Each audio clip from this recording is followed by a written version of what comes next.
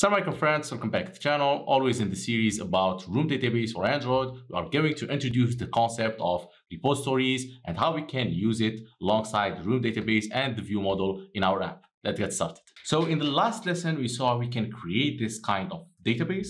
Now we created the singleton aspect of this database to get an instance of it. Using that instance, we can get the word DAO, and in this data object, we can access all the methods we need in order to perform all the operations like inserting, updating, and getting things. Of course, you shouldn't use it directly, this database, inside your activities directly. We must do a layer of separation, at least one. Now, the layer of separation in our thing called ViewModels, like we use the ViewModels to access everything related to the model, which is data and everything. But even with that ViewModel, we have to make another layer that will deal with what? With the data. We will create something called the repository. Well, some people like to put the repositories, like the abstract definition of the repositories, inside the domain layer, but the implementation will go to the infrastructure layer. But here I'm just trying to put an example, so I will just put it here, and let's call it repository, and let's make it word repository. Also, some people try to make it as an interface and implement it using like default word repository or word repository implementation. Well, in our case, for the interface, there is only one implementation. So I like to keep this kind of repository as normal class. And if I need to create, like, let's say in some testing part, or there is multiple implementation of that, I can abstract that into like an interface with an implementation. Okay, I will just create word repository here. And for that repository exists, we need something called the database. So we need to pass the database. Well, to use our database, like if you go to database here, we will need this kind of function. So we will need word database.what.get database instance. But for that instance to exist, we need to pass a context. So first of all, we won't be using that in the next lesson, I think, because we will try to refactor that to use dependency injection with health. So we will provide this instance directly, but we will set the ground here. We'll let this interface like following, or this class, to accept what? To accept a database directly. So it will be private word database like that. Let me just do val, of course. We can use it like following, or we can insert directly what? We can insert directly the DAO. So why do we need this repository first? As I said, it's a layer of separation between the data and everything else. But why we can't use directly our word database inside the view model? Well, because sometimes the operations are pretty simple, like just getting the data and inserting them into the database, but sometimes they are complex. And repositories are often defined like the following, like repository are a way to access multiple data sources.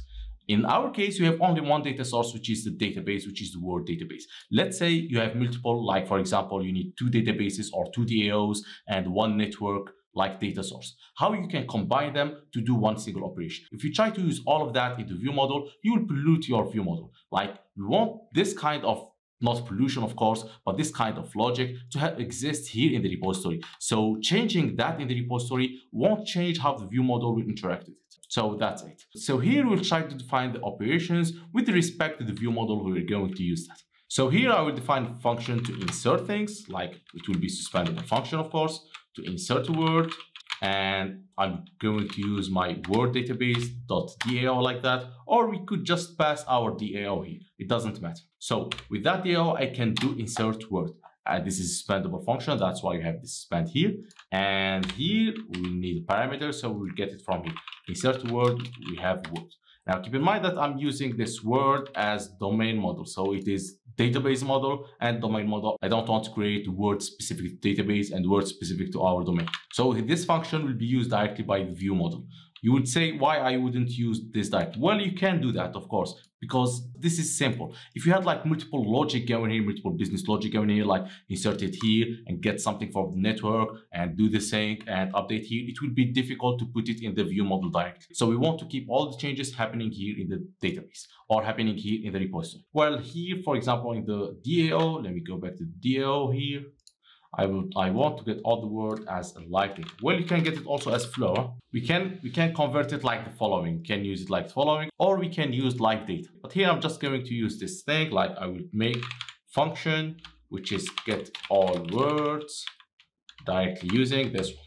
This will return a flow. Now we are defining these two main operations. Like we can use all the operations. I made the operations just to demonstrate them, like the update and the insert and everything, but I'm just going to use these two for demonstration purposes. I don't think even we are going to build a layout for that, because our aim here to understand how we can use this database with ViewModel, repositories and everything. We will see that in the future, of course. So how we can use these things here. So the idea is pretty simple. What I'm going to do is I'm going to create a main, or I'm going to create a view model. Let's call it our main view model, like following. This will extend from view model, and well, of course, like that. Let me just make it a little bit big.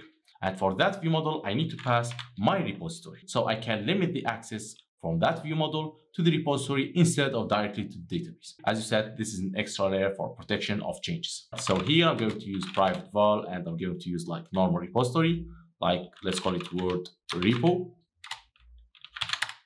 like following.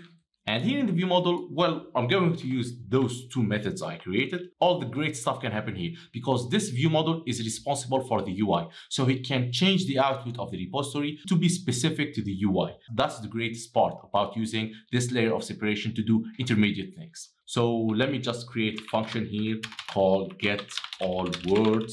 It will be just the same as word repository.getAllWords. And here inside that view model, let's say I want to just use as live data. This will change as live data. Now here, bear in mind, like you can copy a coroutine context. And here, for example, I can use also my view model scope here, like coroutine context here. Let's say also I want to implement the other function, which is function like add my word. Now here in that word, what we can do is just simply pass our word as a simple string. We won't construct that word within the UI. And here we can create that word, like this specific logic to that word. Let me just put that. This is my word, call it val.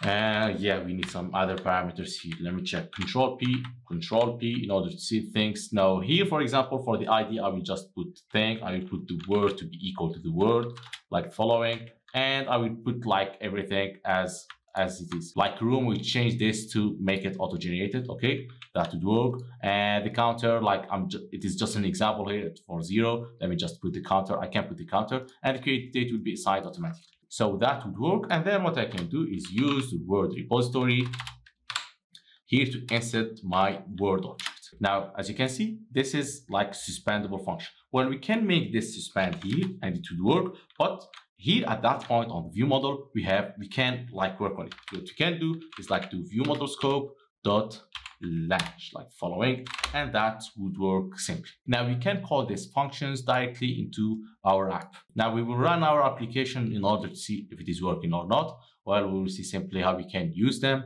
and we will see that with the app inspection here. We need, I think, a way to insert some words, right? So yeah, I have to make some things to the UI. So here I have added multiple things. First of all, I've added my view model as parameter to this one, to this greeting. Like I just wanted to make this as straightforward as possible because, as I said, I won't like introduce any Jetpack Compose thing here. So simply I will just create text field like that, like it is mutable state of word, like this is default value with a label. And I have a button that will make tap or just insert into the database. Okay, like this is a big word, or just insert like follow. And here, like this is text, and here I created like this view model like following. Now I created that using like view model provider and view model factories. And here for the view model factories, here it is.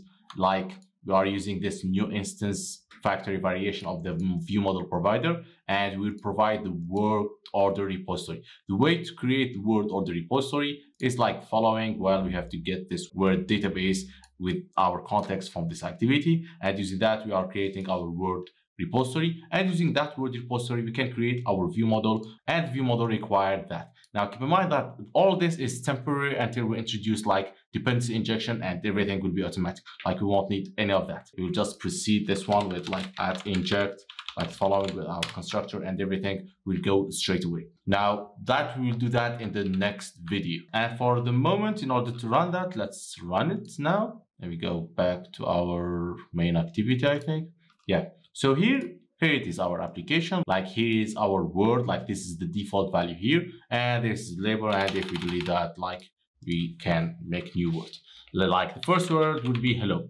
Now, in order to debug and see live snapshot of your application, go here to the app inspection, and here in the app inspection, you will see this thing. You can do database inspector to view database thing, network inspection to view like incoming and outgoing like network requests, and you can see the post parameters and everything. And here this is specific to the background task if you like to inspect and debug like work manager things. So go here, as you can see the application is running, but we don't have anything in the database. Why? Because we didn't create it yet. Like Room will create the database for the first operation. So if you insert this, do the insert, as you can see, it created immediately. Here is our word hello, here is the created date, and here is the to. If you try to do like another word here, insert, as you can see, nothing got updated. But if I do this refresh, you will see the second word here. So this is how we can make or insert things into the database using this kind of thing. Like from the UI, it is going to the view model. As you can see, where is the view model? Here, the view model is going here, right? When we click on the button, we will use our view model in order to add the word. And when adding the word, we'll just create the object and insert it. That's simple. Now, we need to test also this, like I want to show you if this is working correctly or not. I'm just going to print them in the logcat. So here, after setting the content, what I will do, I will try to use our view model in order to get all the word. And I'm just going to observe them using this one and print it. Let's run it. Now for the first time, what we will have simply the two words listed here. Let me do just system. As you can see, we have two words, the word hello and the other word, which is to hello word. Now, if I add another one right now, let's give it word 13, it will immediately update. Why? Because you are using Flow with the live data thing. So this is a great way to observe changes in the database. Like Room provide this kind of aspect, like it will provide this observable database. Now I'm having this problem here with my emulator. Let me insert another word. Let's call it Younes. Insert it, and we will have the last word here. Keep in mind that it will give you always all the list, right? It won't give you the last updated thing. Now, while you can do that with several mechanisms, but this is the way it is working right now. So this is it on how to use a view model with your UI. Like from the UI, you are using the view model. In that view model, we are using that repository. So we are making this decoupled from the repository so that if you want to change something specific to that to suit our UI, we can do that independently of that word repository. And if you want to change something specific to the data, let's say we want to insert it in a specific way, add it to the network, for example, the view model won't change by any manner. The same thing, let's say if you want to change the database, for example, this is just an example. Let's say we want to replace like a Room database with RAM, for example, or the Lite database, okay? Well, some of them use SQLite by default, but if you want to change that, we will only change this word repository and the other thing. We won't touch, that's the beauty, we won't touch main view model because the word repository abstract the interaction with our data. And the UI won't change, of course, because we are just representing it. Now, keep in mind that this word is a problem because we are relying on the word from that entity primary key from the room. That way, we want a separate model to represent the domain thing that is independent than any framework like this Room, for example. So that's why we use this kind of best practices in order to isolate changes as minimal as possible. All right, so yeah, this is it for this video. In the next video, we are going to introduce health as a way to do dependency injection so we can get rid of many things. Like we can get rid of while everything is going here, like we can get rid of this, we'll do an inject here. We can get rid of this view model factory. We can get rid of this also things here like singleton and everything because we can do that with automatic dependency injection like the health provide this scoping for singleton objects. So that's it for this video. Thanks a lot for watching this video to the end. Don't forget to subscribe to the channel and see you in the next videos. Salam alaikum.